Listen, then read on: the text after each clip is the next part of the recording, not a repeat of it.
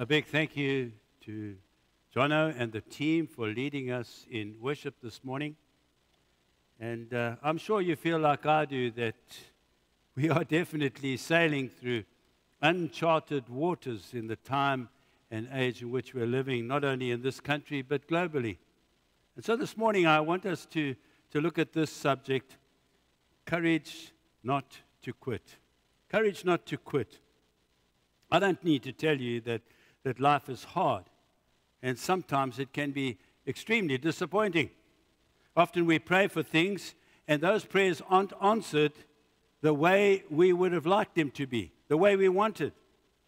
Many people, after suffering a major loss of one description or another, and they just basically stop living and just start existing.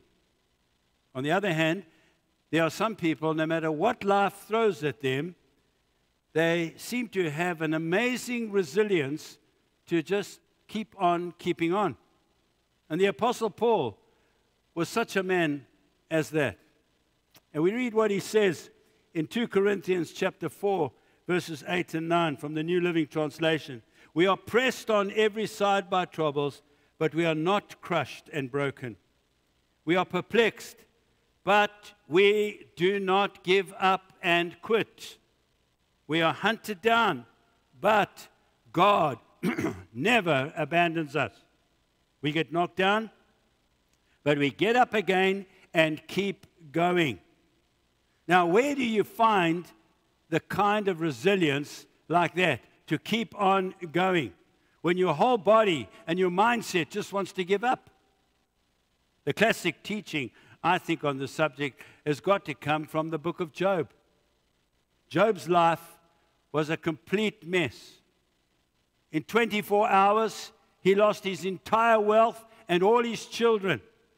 And then after that, he contracted a very painful illness. Yet from Job's life, we learn some very valuable lessons. Let's look at what Job did when you feel like you just want to give up. The first thing you need to do when you feel like you want to give up is tell God how you feel. Tell God how you feel. After everything fell apart in Job's life, he says this in Job chapter 1 and verse 20. Job stood up and tore his robe in grief. Then he shaved his head and fell to the ground before God. He physically and visibly expressed all his pain to God. He shaved his head as an act of humility, and then he fell to the ground and he worships. At any time you go through a major loss of whatever descriptions, there are 4 experiences you will go through. The first one usually is anger. Why did this happen to me? And the second is grief. Grief at what I've actually lost. And the third is shock. I cannot believe this is actually happening. And the fourth is fear. What on earth do I do now? What am I supposed to do with all of those emotions? You express them to God. You don't suppress them or repress them. You confess them. You just tell God about it. You see, God is a whole lot bigger than your emotions. It's okay to tell God exactly how you feel. God can handle all your complaints and all your questions. He can handle your fear, your doubt, and your grief, because God loves you. And He is far, far bigger than your emotions. The thing I love about Job is that he's brutally honest. In Job 7 and verse 11, listen to this. He says, I cannot be quiet. I'm angry and bitter. I have to speak. When you have negative emotions in your life, if you swallow your emotions, your stomach is going to keep score. If we don't talk it out, you are going to take it out on your body. Job starts off with confusion. Why is this happening to me? And then he starts complaining. I don't like what's happening to me, he is saying. And finally, he starts making bold accusations to God. He's basically saying, you know, God, I don't think you're a very nice God. And God just takes it all. He handles it. And the right response to unexplained tragedy is not simply to just grin and bear it. No, God wants you to be absolutely authentic with Him. God honestly is interested in all your struggles with Him. God would rather have you wrestle with Him than walk away in detached apathy. Lamentations chapter 2, verse 19 says this, cry out in the night, pour out your heart like water in prayer to the Lord. When was the last time you cried out at night? When was the last time you literally poured your heart out to God? Although Job questions God's wisdom and wonders what is actually going on in his life, at the root of it all, he still trusts God. But you've got to get it out. The second thing, when you feel like you want to give up, is you accept the help of others. Because God does not intend for you to handle your pain, your loss, your grief, all by yourself. We need each other. And the first thing God ever said in the Garden of Eden was, it is not good for man to be alone. We are made to be in relationships. Here's the problem. Very often when people go through a major disappointment or loss or whatever description, we don't want to tell anybody about it. We want to keep it a secret. When you face a loss, a failure, a mistake, a crisis, the natural reaction is to withdraw. But God says, no. That's a bad idea. You need friends at that point in your life. Listen again to Job. Job chapter 6 and verse 14. Even a despairing man deserves the devotion of his friends, even if he forsakes Almighty God. There are going to be times in your life, and I've encountered this with many people, you will say, I don't have faith right now. I am doubting God. I'm not sure if God even bothers to answer prayer. And that is when you need people to be able to say to you, you know what? That's okay. We will have faith, and we will trust God for you. When you can't pray, we will be praying for you. This is how we meet the needs of each other. 1 Thessalonians 5 and verse 11, encourage each other and give each other strength. That's God's command, to bear each other's burdens. Galatians chapter 6 and verse 2, by helping each other with your troubles, you obey the law of Christ. What is the law of Christ? Love your neighbor as yourself. You know something? Pain is the great equalizer. When you're in pain, it doesn't matter whether you're rich or poor, young or old, educated or uneducated, you are in pain, and we need to be able to help each other out in our pain. The third thing, when you feel like giving up, stop asking why. When you've gone through a loss, a crisis, and you feel prayer hasn't been answered the way you wanted to, stop asking why. Because it doesn't help. It only prolongs the pain in your life. Even Job had to learn this. In fact, Job asked a whole lot of questions. In the first 37 chapters of the book is Job asking questions. But eventually, he did stop asking why. In Job chapter 3 and verses 11 and 12, he asks, why didn't I die at birth as I came from the womb? Why did my mother let me live? Why did she nurse me at her breasts? In other words, here's a guy in so much pain, and despair. He's thinking, it would have been better if I hadn't been born. Why, God, did you let me be born? Why did you let my mother conceive me? Why did you just let my mother let me starve to death instead of feeding me? Why, God, did you bring me into this world with all this despair and all this misery? And of course, that's a legitimate question. In fact, Job asks a lot of legitimate questions. Job chapter 3 and verse 20. Why let people go on living in misery? That's a good question. Why give light to those in grief? Why, God? You see, it's human nature to ask, why? And the reason we ask it is actually a misconception. Because we think if we can understand the reason behind our pain, then somehow it is going to make our pain easier. But it is wrong. It won't. An explanation is not going to comfort you. You don't need an explanation. You need strength. You don't need an explanation. You need a Savior. You need comfort. You need support.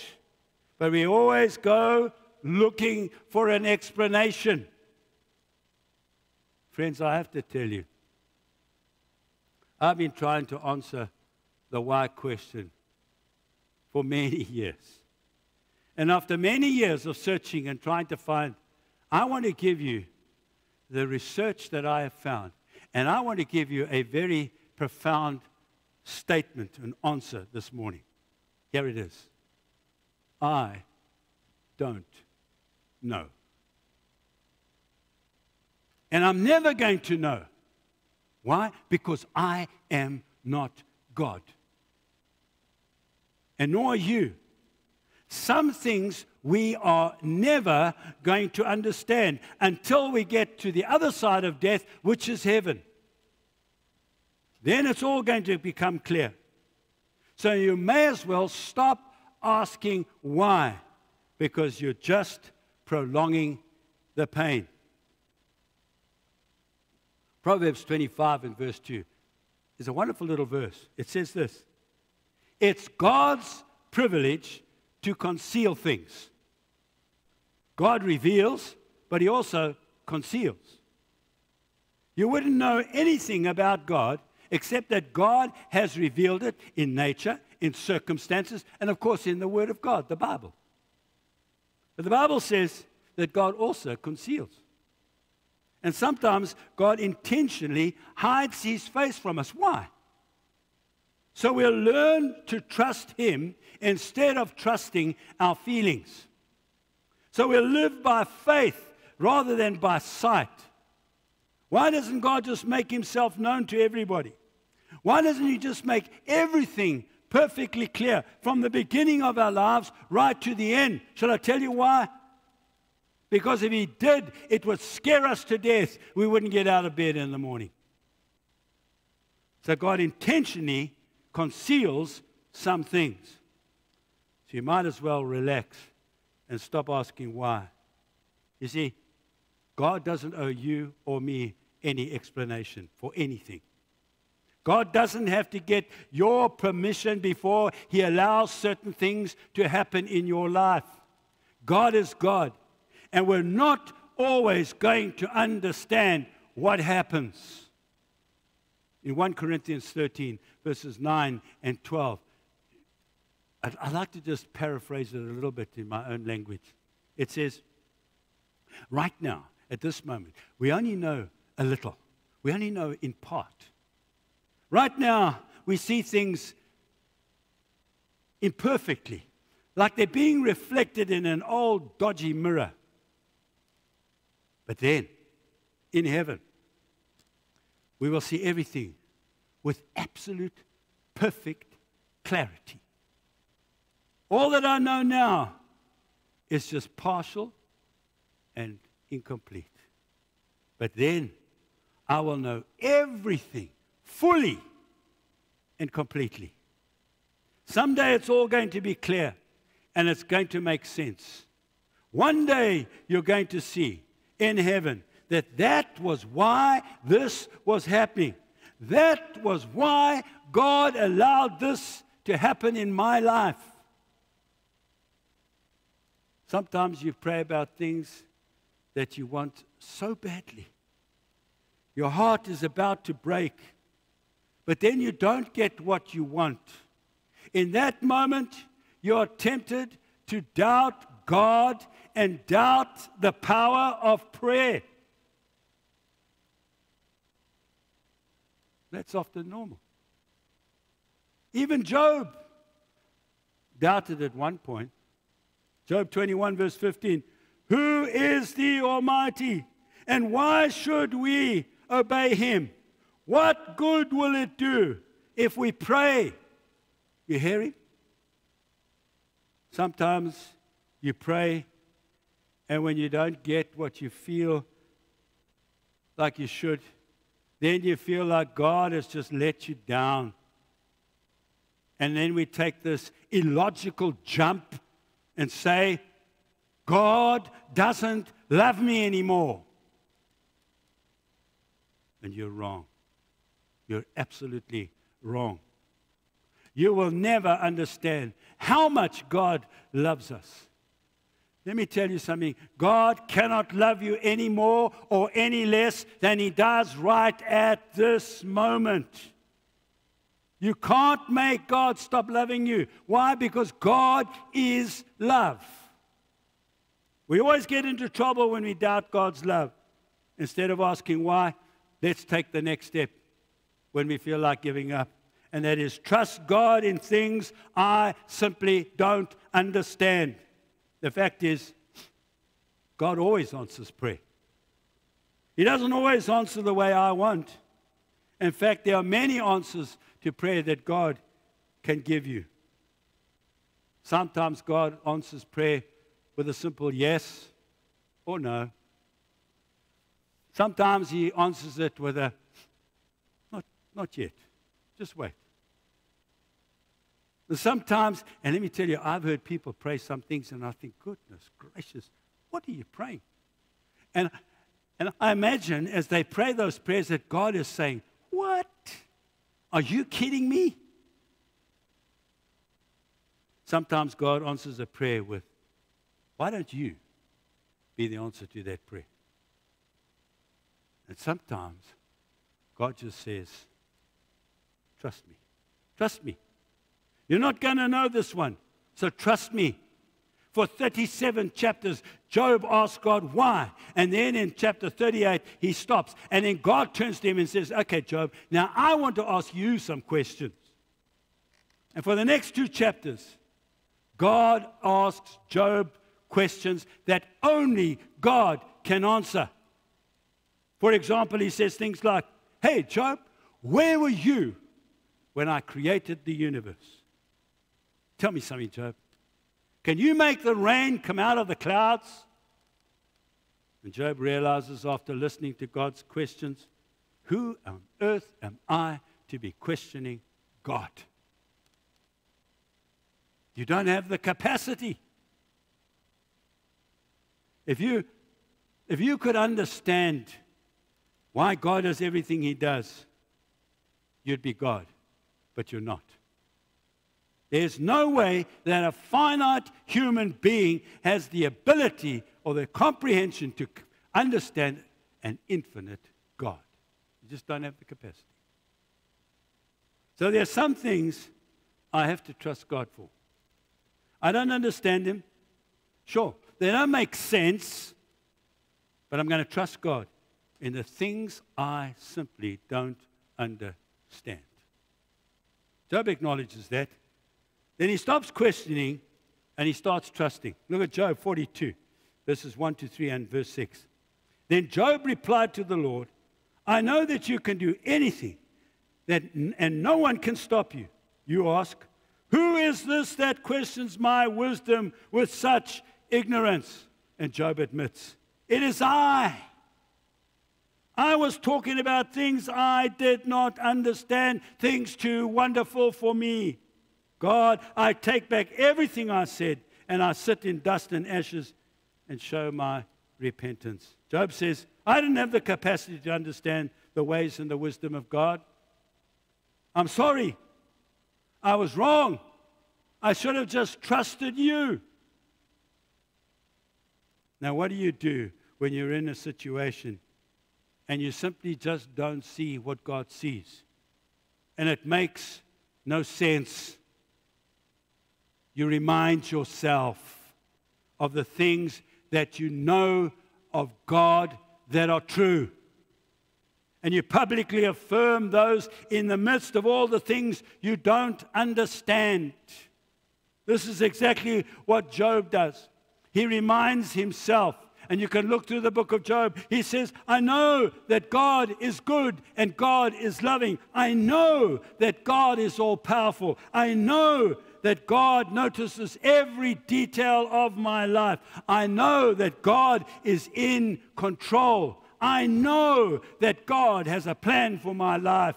I know that God will protect me. And he affirms in the middle of his doubts the things he knows are true of God. And you and I need to do this. Make those affirmations of faith. After doing this, Job comes to a decision.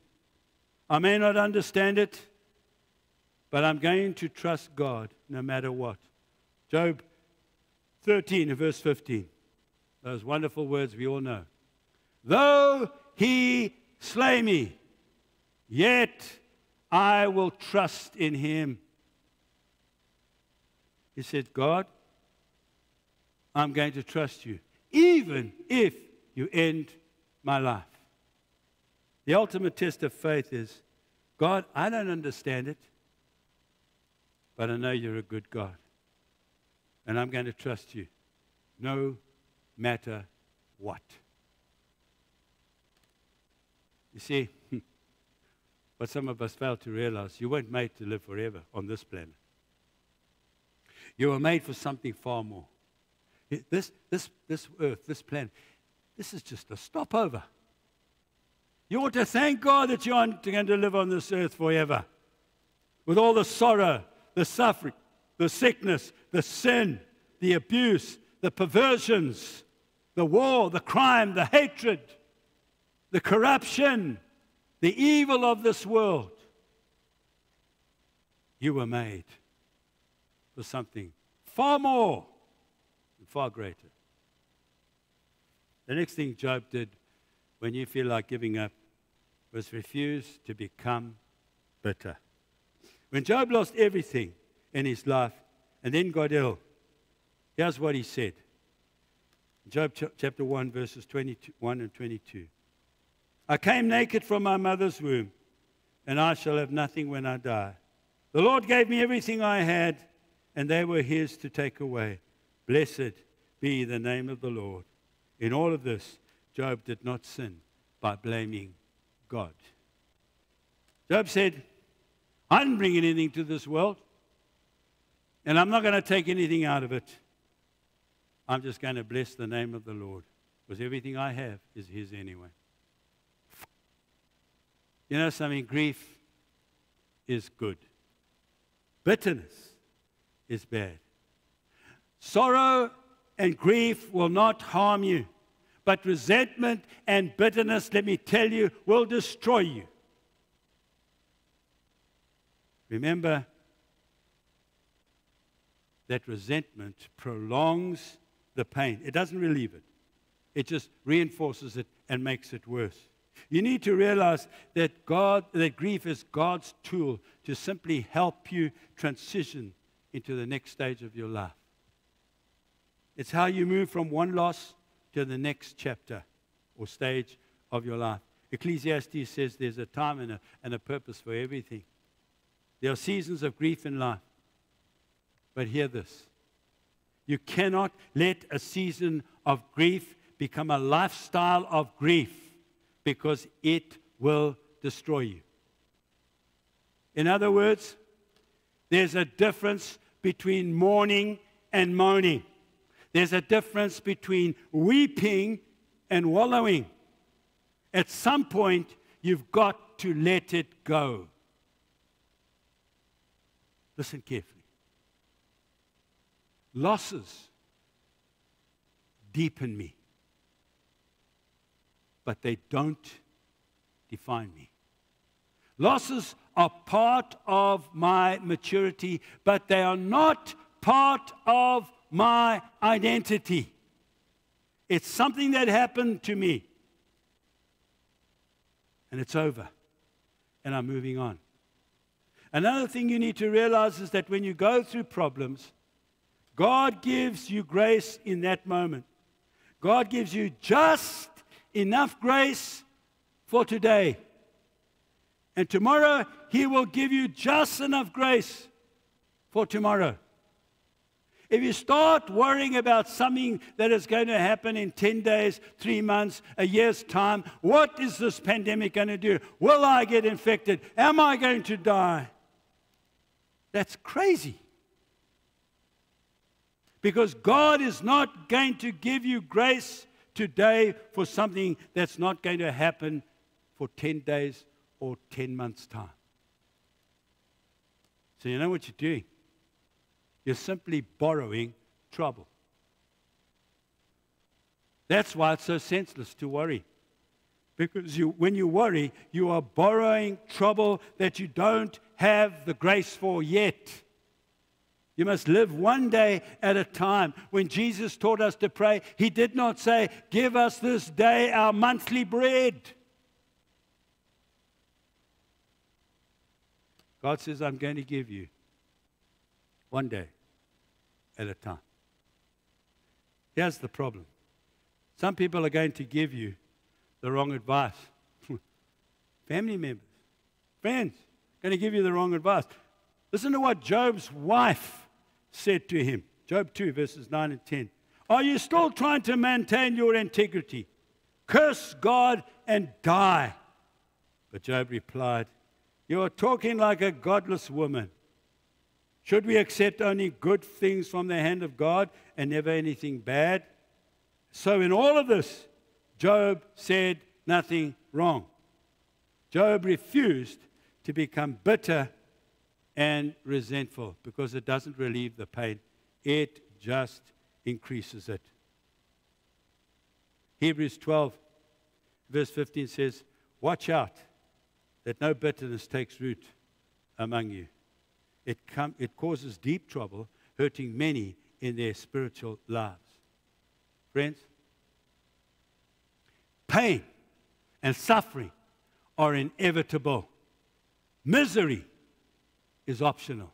It's your choice. There's one last thing, and I want to close with this that Job did. When you feel like giving up, face the future with courage. Face the future with courage. Job 11, verses 13 to 18. Zophar, Job's friend, says this: "Put your heart right, Job. Reach out to God. Put away evil and wrong from your home. Then face the world again, firm and courageous." You need courage to face the future. Then all your troubles will fade from your memory, like floods that are past and remembered no more. Your life will become brighter than the sunshine at noon, and life's darkest hours will shine like the dawn. You will live secure and full of hope. Those of you who have had any kind of major loss in your life know what I'm talking about. That chapter in your life book is closed. But it's not the final chapter. You are still alive. That means the final chapter of your life has not yet been written. So get on with your life. Face the future with courage. And if you're prepared to do these 6 things that I've told you Job did, then like Zophar said in chapter 11, your life will become brighter. You know, one day, when I get to heaven, I want to say to Job, thank you, Job. Because you had no idea what was going on in your life. You didn't see the warfare and all that Satan was throwing at you. But you did it right. And life ended up brighter. Thank you, Job. Because you see, Job, you helped me with some of the issues of my own life. I want to close in prayer, but first reading this wonderful scripture in Colossians chapter 1 and verse 11. We pray that you will be filled with this mighty, glorious strength, so that you can keep on going no matter what happens, always full of the joy of the Lord. Father, how we want to thank you this morning for a man like Job and the lessons that we can learn. Thank you, Lord, that as we are filled with all that you have for us, that this mighty, glorious strength which you can give us, you will help us keep on going. When the doubts assail us, when Satan throws everything he can at us, just like he did at Job, we pray that we will keep our eyes fixed on you, the author and the finisher of our faith. And we pray this today in Jesus' wonderful name. Amen. May God bless you all.